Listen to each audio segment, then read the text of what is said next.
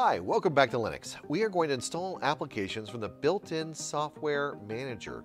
So Linux Mint and many other Linuxes, Unices out there, have a built-in software manager where you can just go click and go to this little package icon there, which is the software manager. And you can type in an application you want to get, like numeric. It will go out and look on the internet, find it for you, and you can install it. So I mentioned earlier that I do like to use numeric. I don't use Excel, like ever. And I don't like the LibreOffice options or the WPS option over here for spreadsheets.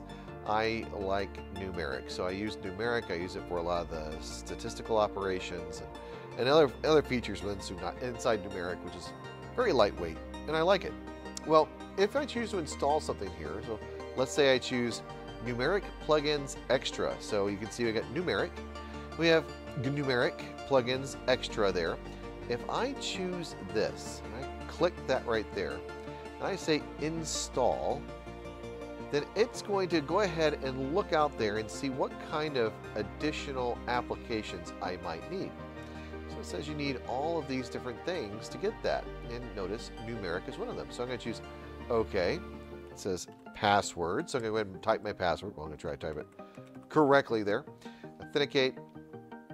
It'll go through and grab the application there, install it, and now I should be good to go. So to test it, go down here to Linux Mint, go up to Office, and you see that highlighted numeric right there. If I click on that, then now I've got the numeric spreadsheet. I can go through and use this however I see fit. So I've got all the little options inside of numeric that come embedded with it. It's just a great utility. So I love it, and it installed that with the, notice those check marks now, just because I did choose the plugins extra, which I did. I wanted the plugins extra on there. So that is just way too easy. So that's installing something from the software manager using the GUI, which is just a piece of cake. Let's go ahead and install something from the terminal. So I'm going to open up a terminal here.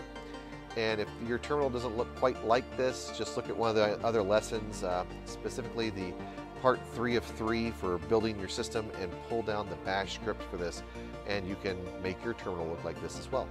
All right, so here's the terminal, and what we're going to do is we're going to do a sudo apt-get install, and I'll just get frozen bubble. So let's see, frozen bubble there, and if I hit tab, then it's going to tell me, oh, there's frozen bubble and there's frozen bubble dash data.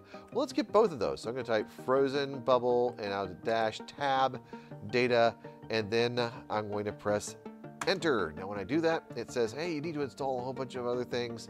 Do you want to install those things? I'm going to say right here, if you notice the Y is already capital, because the Y is already capital and it's inside these brackets, I don't have to type anything. I just press enter, because it's showing you that Y is the default option there. All right, it's almost done. And now I have frozen bubble. So I'm gonna go ahead and type X, exit out of that, go down to my little Mint icon, and then I'll type FRO, and you see frozen bubble there. I have frozen bubble installed on my system as well, and with all of its glories. Yes, so let me go ahead and kill frozen bubble, make that go away.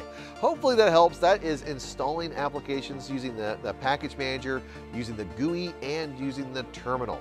There's only one more way that you can really install packages that I would recommend, and that is going through source code. So you do a /configure make and make install. I am not a fan of snap. I've had enormous problems with snap applications in the past, as they have updated. Snap has updated and broken entire systems. So stay away from snap. It causes just endless problems. I do stay away from Flatpak. So if you're looking at snap and Flatpak, then I try to avoid those and give as many native installations as possible. Hope that this is helping you out, and I look forward to seeing you next time.